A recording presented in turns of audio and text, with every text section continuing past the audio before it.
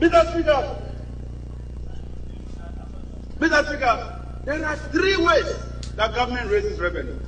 And Honorable Kwakwati, you mentioned 2. 1 is taxation, 2 is borrowing. But there's a 3rd one.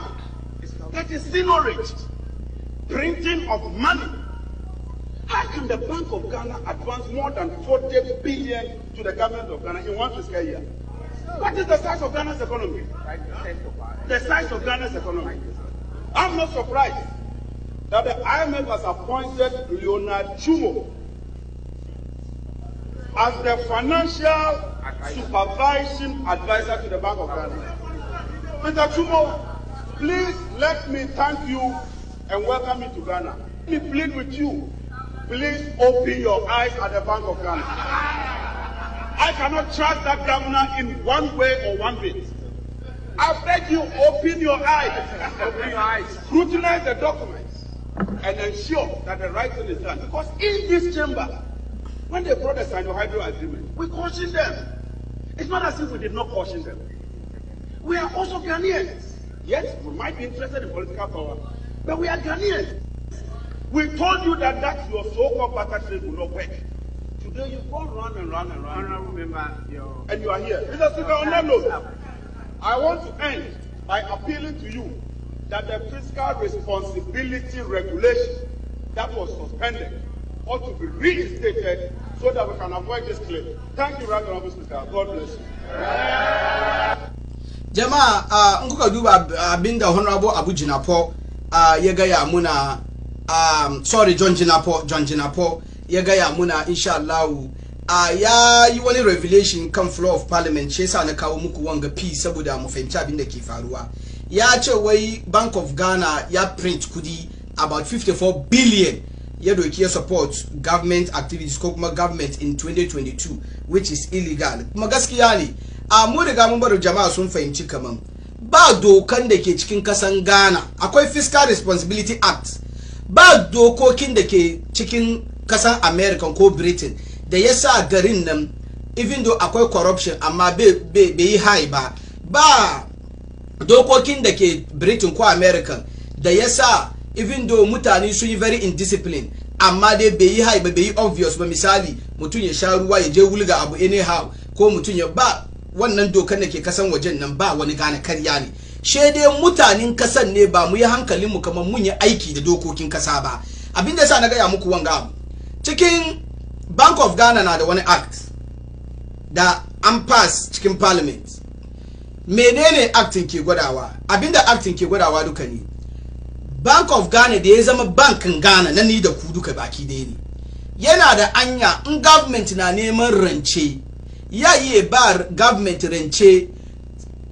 abinga sanadiyan total revenue wanda wannan government ne yayi in the previous year shi yasa misali 2021 kudin da government yayi misali 50 cedis ne to Bank of Ghana yayi ba Ghana government rance in 2022 based on 50 cedis in the government in Ghana yayi in 2021 kuma 5% kawai zai bashi shi yasa muka duba 5% of 50 cedis in nawa kenan 0.5 pesos kenan ko 50 pesos 5% kenan to mu aje wannan gefe to wannan ne abin da ya zama da kaman doka da kowane governor Bank of Ghana ya doki yayi aiki da shi bai taba faruwa ba amma under this current governor Honorable Addison da ya zama governor Bank of Ghana da kuma ya zama one of the financiers in MPP before su zo power. Yes, one of the financiers wanda suka taimaka da kudi da karfi da kowane logistic don ga MPP zo power in 2017. Mr. Addison, ku bani gwada muku abin da ke faruwa. Mutanen ga barayi ne, seriously, barayi ne. Ku bani gwada muku. Section 30 of Act 621 of Bank of Ghana as amended. 16. The principal enactment is amended by A. The substitution of Section 2 of Section 2. The total loans, advances, purchases of treasury bills and securities made under Section 1 shall not at any time exceed 5% of the total revenue of the previous fiscal year, and B, the insertion of new subsection after section 6 as follows. 7, where the total of loans, advances, purchases of treasury bills and securities made under section 1 is 5% of the is 5% of the previous fiscal year's total revenue. The governor shall notify the minister and parliament of the attainment of the limit under subsection 2, and the minister upon notification shall report to parliament on the remedial measures to be taken. Wanga enactment nga ko wanga law abinda yake nufi ne. In previous year, misali 2021, kamar yadda muka sani, bondun da muka je muka sayi, muka je muka float kasan waje muka samu kudi, rancen da muka je muka yi, taxes da muka karbi cikin kasan Ghana, kudin da muka samu, da kuma treasury bills, investment, mutane da su individuals suka sai treasury bills ko suka je suka invest cikin government bonds cikin kasan Ghana, both local and local and international. The kudaden da Ghana ya samu duka baki daya in 2021 was 70 billion Ghana cedis. Kudin da muka samu 2021 kenan. So according to wanga doka clause, as amended section 2, section 30 clause 2, wai baka iya ka ba government rance more than 5% in abin the government ya samu in the previous year. So in 2022, in Bank of Ghana zai ba government rance, ya ba shi rance based on the 70 billion in the government he realized in 2021. So in ka duba 5% of 70 billion, 5% of 70 billion is 3.5 billion. 3.5 billion Ghana cedis. Amma a yonga lokacin zaman mun ga da muke maganan ga, Bank of Ghana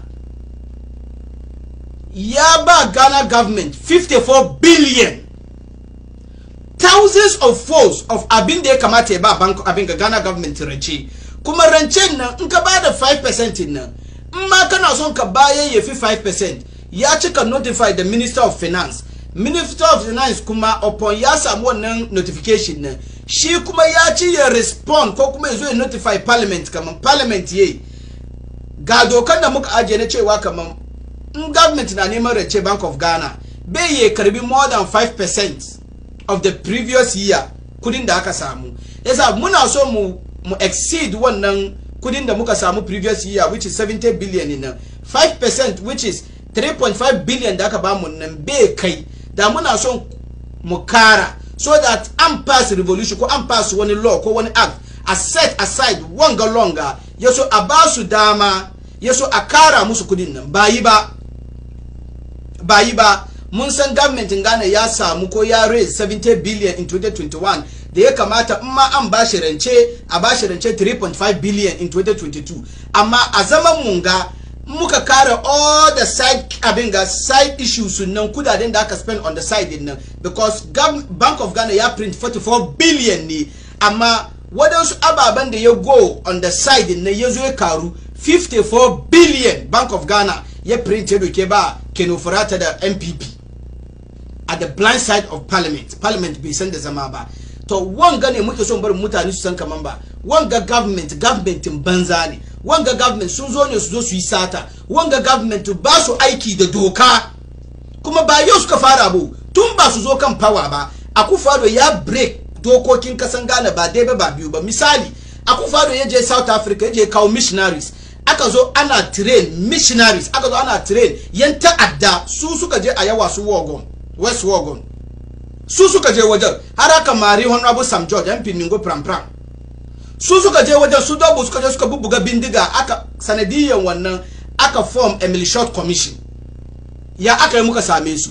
Akufo-Addo ya je kawo missionaries daga South Africa suka zo suna train mutane kasan Ghana, which is against Article 200 and Article 210, because Article 200 now talk about the police service, Article 210 now talk about the armed forces. Kuma in ka duba 210 clause 2, the 200 clause 2 ya gaya muna kaman nobody has the right to raise an army, an armed group aside when the constitution ya enshrine. and kowa ya raise any abinga armed group wato ya tattara mutane ya ba su makamai ko wanda yayi wannan abu duka ya violate constitution na machine na if found guilty should be charged with treason. Muna nan ga kufa da je kawo mutane daga South Africa aka zo ana train yan ta'adda. Mun ga abin da suka yi 20 abin ga a yawa su by election. Mun ga abin da suka zo suka muna 2020 election ta ci myself. Mun ga yanda suka je suna terrorize mutane. Mun ga yanda suka kashe muna zango 7. Akwai doka na nan. Akwai doka ba ka iya ka ba gwamnati rance ya fi 5% of the total revenue when the wannan government ne ya make in the previous year 2021. Government of Ghana ya realize 70 billion. 5% of 70 billion 3.5 billion. Amma muna maganan ga Addison da ya zama MPP foot soldier governor Bank of Ghana. Shi da Kinofurata da Akufo-Addo da Bawumia da Alanchramante da Free Yakoto da Osei Yakoto da Kene Japan da MPP baki daya sun gama kansu suka shiga cikin Bank of Ghana suka doki mashin buga kudi suka buga 54 billion kudin kuma sun ci inda sun yi abin kirki da shi ne. Yanzu muka fahimci da Bawumia in opposition ya gaya da mutanen Ghana kaman wai ya taba aiki cikin Bank of Ghana ya san akwai kudi cikin Ghana kuma ya san inda kudin yake. Ashe tunanin shi duka ne akwai mashin buga kudi cikin Bank of Ghana. Shi yasa in kana neman kudi shiga zaka yi kawal ka buga kudin nan kawal ka fito da shi kana ciki. Abin da yasa yau kuke ga sababbin kudi na yawo cikin Ghana kenan.